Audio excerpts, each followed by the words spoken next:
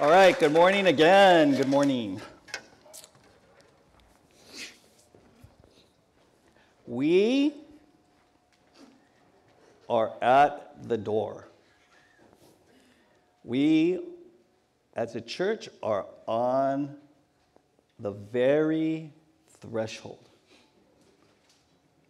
We are, so to speak, at the bank of the Jordan River, ready to cross. And we are on the very brink of entering in. Entering in. You might be wondering, what are we entering into?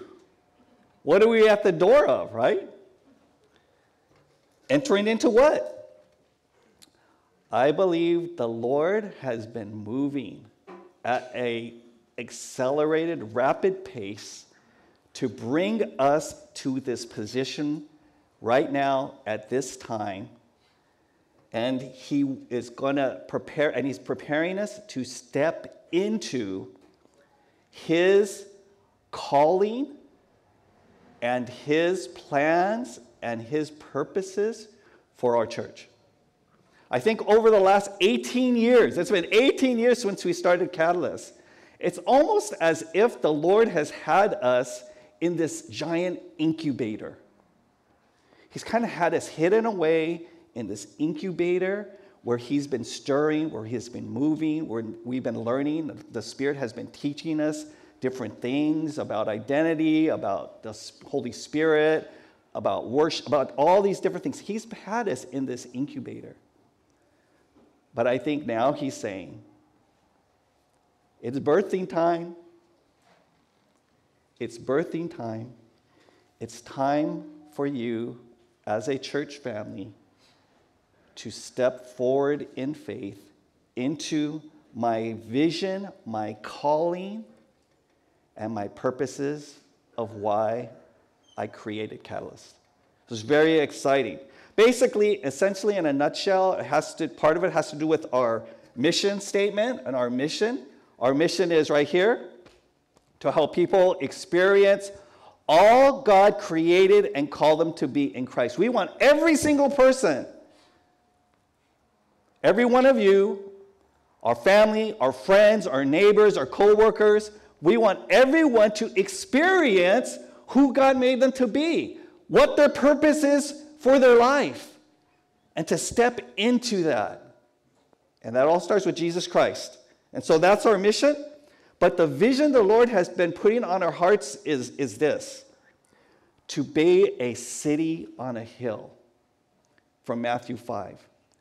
That he's calling us to be birthed, to be a city on a hill. What does that mean? A place, number one, a place where God's presence dwells. That's the most important. That distinguishes us from any other organization, group, school, anything. It's the presence of the Lord. And so we want a place where God's presence dwells, where we grow stronger together as a family. I was just so blessed. I hadn't looked on the Team Reach app for a couple of weeks, and then it's on another screen, so I went to the screen and went, oh my gosh, I got 20 notifications. So I looked, and I saw pickleballs, there's 18 to 20 people every week at pickleball. I saw I saw your hike, and I saw this group of women on this hike. I saw all these activities. I love it when I see everyone out there on this grass quad, and you could sense the Lord building community, becoming stronger together. And so we want to continue to do that. And then 3, we want to be the place where we can be a light to impact the community. And specifically, I think some of that impact is going to be in the Long Beach area or the surrounding area. Now, as far as a place, I'm not ready to make an announcement yet. But soon. I think I'm up to 98% sure that we're going to get a place. It's close. It's very close. We're actually in discussions about actually signing the lease. They're actually drawing up the lease as we speak. So very soon, but I don't want to say anything until that ink is on that lease. We know we got the place, okay? But the visions, how I almost can't help myself. I want to tell you the stories of how God has been unfolding this. And with each delay, there's been a blessing out there. Like, oh my gosh, God's doing something. Oh my gosh, God's doing something. It's amazing.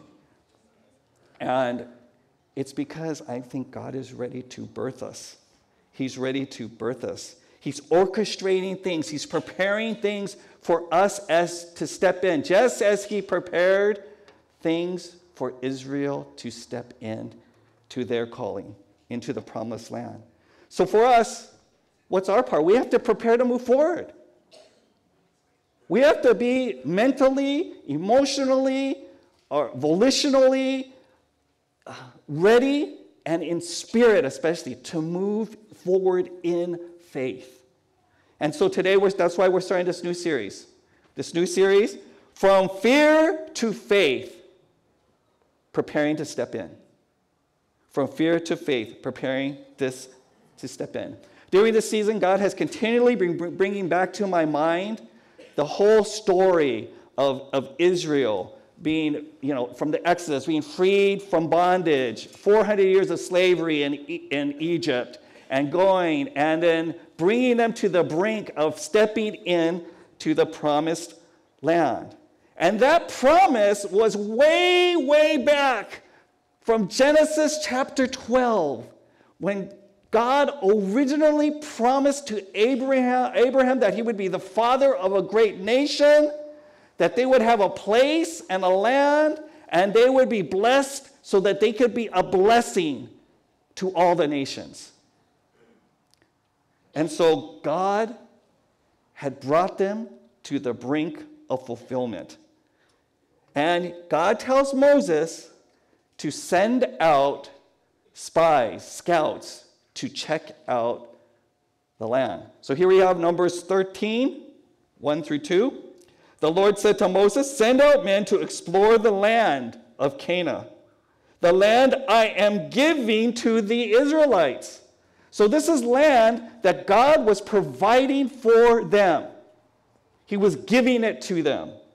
Send one leader from each of the 12 ancestral tribes. So they were to check out the land to see, is this good land? Is it fruitful land? And to also assess the strength of the people who were there in the land. Because even though God was giving it to them, even though God was going before them, even though God said he's going to drive out the people, the Israelites had to take possession. They had to move forward. They had to act in faith to possess the land. That's how it is spiritually. God has given us all these things. Ephesians says God has given us every spiritual blessing in a heavenly place, but we have to lay hold of it. We have to grab hold of it in faith to make it a reality in our experience. And so he said, check out the land. Check out the land that I'm about to give you. And so they went. They checked out the land. And they came back. And everything was in place. Everything was set. It was their moment. This would be the fulfillment of God's calling to his people. It kind of reminded me, as I was thinking about this and praying, reading, it reminded me of the movie Rudy. You guys know that movie Rudy? I love that movie. Every time I watch it, I get teary-eyed. I go, Rudy, right? Because he was a small, it's based on a true story too. He was a small, kind of marginally athletic guy that was, that had this dream to play football for Notre Dame. And at that time, Notre Dame was the football place. Right? It was the powerhouse. And he wanted to play football for Notre Dame. And he had to overcome incredible odds, incredible doubts, incredible people coming against him. And Rudy rose up, right?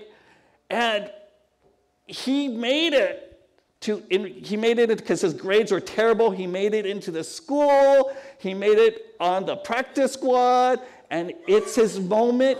He has the Notre Dame gear on, and he's getting ready to run out that tunnel for the very first time, actually playing on the Saturday team. Because you're not officially part of the team unless you get to run out and be part of the Saturday actual game team. So he's ready to run out, and here's a picture of him ready to run out in the tunnel, and the captain of the team grabs his face mask and he says, "You ready, champ?" And he says, "I've been ready my whole life." Israel had been ready their whole life for the promised land.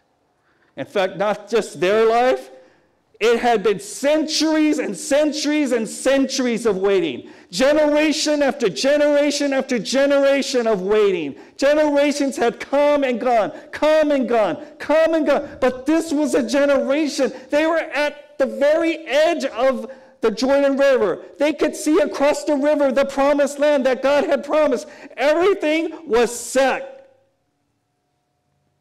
And train wreck.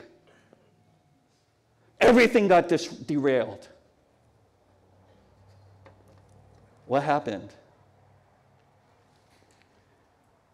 Two of the spies said, "It's awesome land. Let's go take it." Joshua and Caleb, full of faith.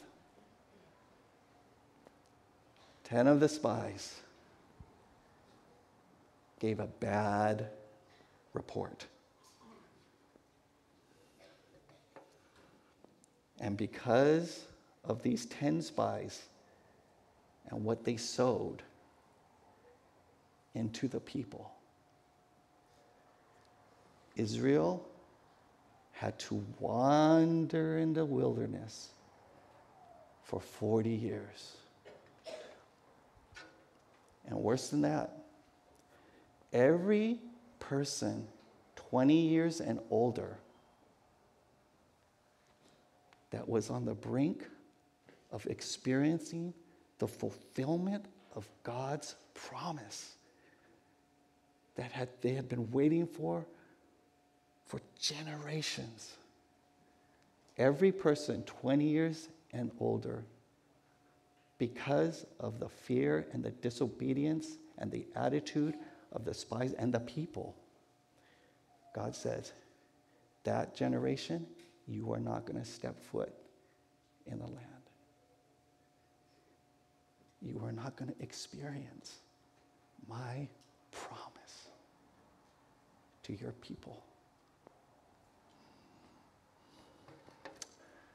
What was so egregious about the report, the attitude of the 10 spies? And what can we learn from them? Well, there's one primary lesson. We can learn one primary lesson that I'm going to talk about today. And it's this. When fears are not faced, it leads to doubt and disobedience, which are fatal to faith. When fears are not faced, it leads to doubt and disobedience, which are fatal to faith. And the Bible in Hebrews 11:6 says, without faith, it is impossible to please God. Pleasing God, walking with God, experience God, it's all based on faith. And so if fear and our unwillingness, lack of courage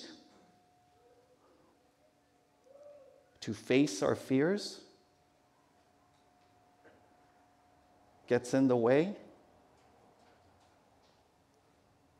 it can stifle, limit, shut down, kill our faith. Let's look at Numbers 13:31. Caleb has just said, let's take the land. It's an awesome, good land. They even brought back fruit from the land. It was awesome fruit and produce. He says, let's take the land. This is what the 10 said. But the other men who had explored the land with him disagreed. We can't go up against them. They are stronger than we are. So they spread this bad report about the land amongst the Israelites. The land we traveled through and we explored will devour anyone who goes to live there. All the people we saw were huge. We even saw giants there, the descendants of Anak. Next to them, we felt like grasshoppers. And that's what they thought too. The spies were afraid. And we might think, okay, humanly, rightly so. They saw giants in the land. The cities were strong and fortified. All this stuff. But instead of facing their fears, instead of confronting their fears, instead of confessing and helping each other overcome their fears, they stirred up fear in the people. And then look what happens. Numbers 14. Then the whole community began weeping aloud, and they cried all night. They were on the edge. They were on the brink. They were on the door of experiencing the fulfillment of God's promise. And here they are, because the spies stir up fear. They're crying, they're weeping, they're moaning, they're complaining. Their voices rose in a great chorus of protest against Moses and Aaron. They start turning on their leaders. This is one reason why we're addressing this. I don't want you to turn on your leaders. They turn on their leaders. If only we had died in Egypt, or even here in the wilderness, they complained. You know, I just heard this from Bill Johnson. He said, complaining is the language of fear. Complaining is the language of fear. And the fear is the opposite of faith. Guess whose language you're agreeing with and speaking when you're complaining? It's not that guy. Why is the Lord taking us to this country only to have us die in battle? Our wives and our little ones will be carried off as plunder. Wouldn't it be better if we return to Egypt? They're on the doorstep of the promised land. They were this chosen generation to be able to step in. Then they plotted among themselves, let's choose a new leader and go back to Egypt. Fear is dangerous and deadly. It creates doubt and unbelief. You know to God, what's the worst sin of all? Unbelief. Unbelief. Unbelief is what sends people to hell. Because they would rather not believe and submit to God. And God grants them their wish. Fear leads to doubt and unbelief. It can cause disobedience to God. It can keep us from God's calling and his destiny and his glory that he has for us. And this is the thing. Just a few people that are stirring up fear, that are feeding fear, can stop a nation and potentially keep our whole church from entering into God's plan.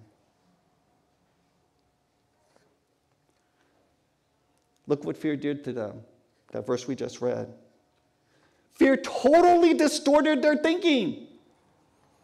They said in verse 2, they said, if only we had died in, let's see. If only we had died in Egypt or even here in the wilderness. They said, it's better if we're dead than to have to face our fears. What? Rather than facing your fear, it's better if you were dead? Fear totally distorted their thinking and perceptions. And then they thought, and they feared, and they totally turned their back on God. Turning their back on God was better than facing their fears. It says in verse 3, why is the Lord taking us to this country only to have us die in battle? Essentially, they're accusing God of setting them up so he could kill them. Crazy. He's the one that's feeding the manna every day in the wilderness, parted the Red Sea before them, had his presence come down, is leading them with the cloud by day and a fire by night. He's going to go through all that just so they can take them into the promised land and kill them. That's what fear does. That's what fear does. Let me just say this. When we are fearful, it's okay in the sense that it's an emotion we need to acknowledge. And when we're fearful, it is okay to ask questions of God. It is okay. It is right. It is fine. It's actually part of being intimate with God. When we are fearful, when we're doubting, we have questions. It's okay to ask questions of God, of God. Ask him questions. But never question God's character. We can ask him questions, but don't question his character. They were saying, God, you plotted to murder us. Never, ever attribute to God the attributes of Satan. You could ask God questions. You could express your grievances. You could lament. Don't question God's character. Don't attribute things to God that are characteristics of Satan. You know, Pastor Robert says there are two kinds of people in this world. There are three kinds of fear in the world. There's a healthy fear. Fear of petting a lion. That's a healthy fear. Fear of touching a hot stove. That's a healthy fear. That's a God-given fear to warn us not to do something. There is a bad fear. That's the kind of fear that the Israelites were stoking. The fear that leads to doubt, that leads to unbelief, that leads to blaspheming, mocking God, or attributing to God something that's attributed to Satan. Then there's the good fear. You know what the good fear is? Fear of the Lord. A healthy, honoring, and respect. He is the potter, we are the clay. He is God Almighty, we are not. The Bible verses we've been reading through, right, in our Bible reading, Proverbs, what does it say in Proverbs? The beginning of wisdom is what? Fear of the Lord. Fear of the Lord. And because of fear, lastly, they thought the security and comfort of being a slave and in bondage and treated badly, the security and comfort of that in Egypt was better than having to face their fears and take the promised land. If you hold things like comfort, like security above the Lord,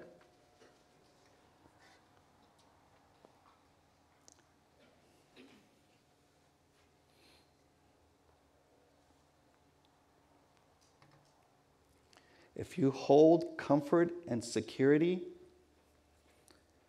above stepping out in faith and pursuing God's calling, if you hold your comfort and security higher than honoring and following the Lord and obeying Him, you know what that's called? An idol.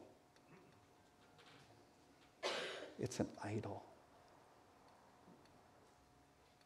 No better than the idolatry that the Israelites played the harlot, committed adultery in their relationship with God. Matthew 10:37 and 39. If you love your father or mother more than you love me, think about that.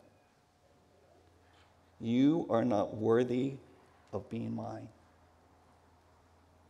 Or if you love your son or daughter more than me, you are not worthy of being mine. If you refuse to take up your cross and follow me, you are not worthy of being mine. If you cling to your life, to your comfort, to your securities, to your plans, to your possessions, you will lose it. But if you give up your life for me, you will find it. You will find life. You will find the life you are meant to have. You will find the best life of all that God has saved you and called you to experience. God, let me tell you, God has prepared us, is preparing things behind the scenes, orchestrating things to take us from here to here, right now. He's doing that. It will increase your life. He will cause us together to bear much fruit. You know, I got this image one time. And it was this whole idea of us bearing fruit. And I got this picture of Jesus. And I saw Jesus had this big, old, juicy fruit. And he just bit into that thing, and the juice was running down his face.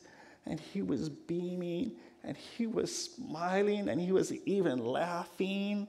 It was like he was experiencing himself. Oh, right? And then I realized when we bear fruit, he gets to enjoy it.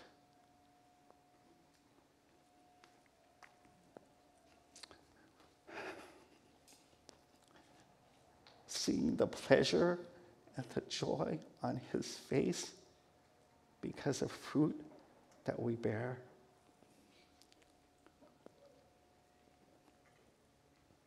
It's nothing better than that because of all that Jesus has done for us.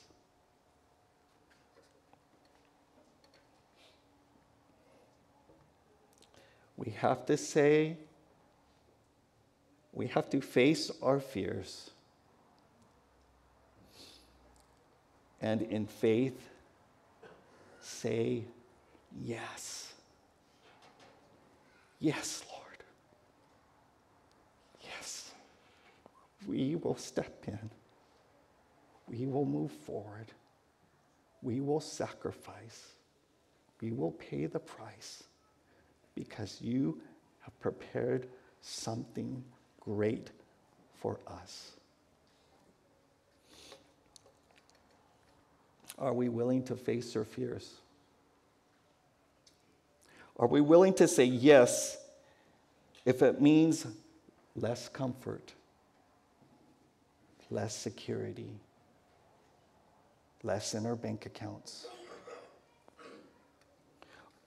Are we willing to say yes if it requires some significant changes to our lifestyle, to how we spend our time, to what we put and use our time for? Are we willing to say yes to get help finally and sign up for a prayer ministry session? I want to ask, will you please raise your hand if you have received prayer ministry, like signed up and received prayer ministry from one of the prayer ministry teams? Can you raise your hand? Raise it up high. Look. Keep it up high. Look. Look, look, look. All these people. And I bet if you talked to any one of them, they said it was good, right? Breakthrough. Fears broken. Bondages.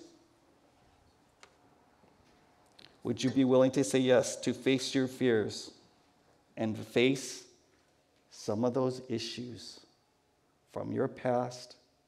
Yes, from your childhood, from some traumas you might have experienced, because it's affecting your life. It's affecting your ability to follow the Lord.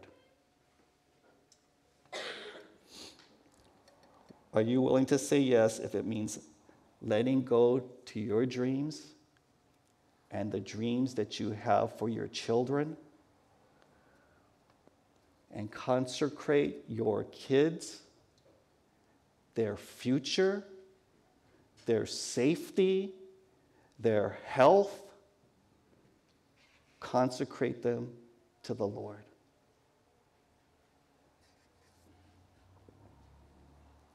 There is so much power released when a group of people together say yes. Say yes. I'm just going to close with this. I remember this was quite a number of years ago. I was meeting Don Hirata for a meal. And we were meeting at Panera Bread. And I remember Don was kind of wrestling. We were talking about this idea of God's voice, hearing his voice, and hearing and feeling and sensing God's promptings. And Don was just kind of wrestling with it, wrestling, like, yeah, I'm not sure, da-da-da. I questioned, da-da-da. We were talking, and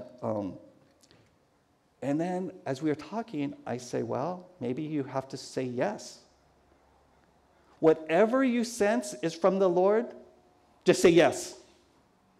Just say yes to it. Because the posture of our heart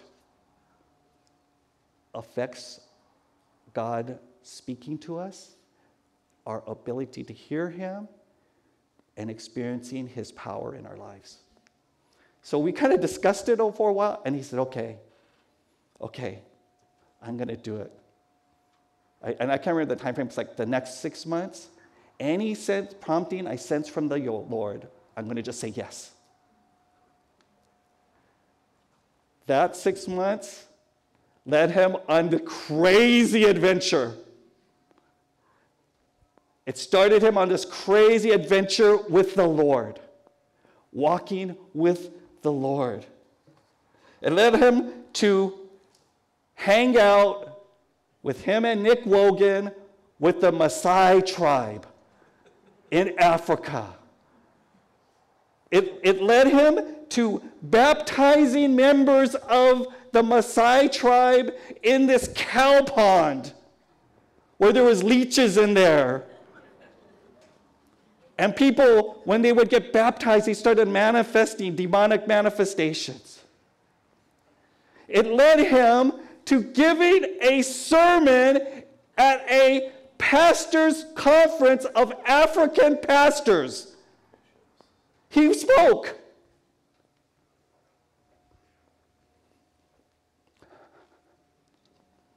And it changed his life. And it elevated his faith.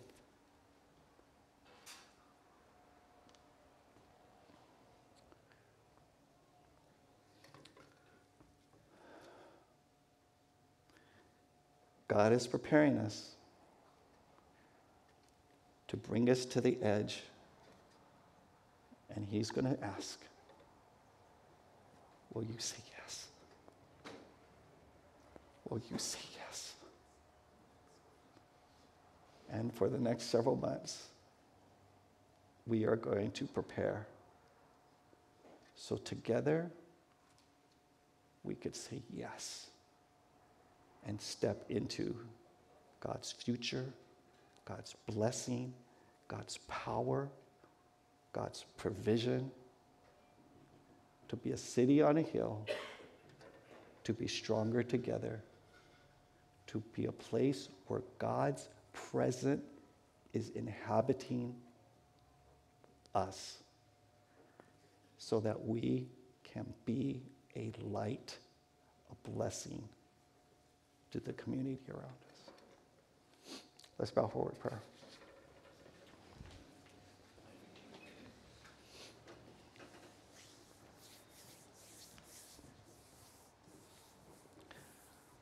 Lord, I know that you are moving and orchestrating and working, and you've been setting things up, and you are positioning us, God, as a church family to step in, literally and figuratively. And you have awesome things prepared that you've prepared for us before we were even born, before even time. You foresaw this. And you're bringing us to the brink. Holy Spirit, would you just move and stir and break strongholds? Would you give us, stir in us courage and resilience and fight and determination, Lord, that we will face those fears. Because you are with us. Because you go before us. Because you are a good God that has good things ahead of us. And so, Lord, just do a supernatural work. Holy Spirit, we say, activate, activate, activate, stir. And Lord, it is our desire to please you, to love you, to demonstrate our love by our obedience to you.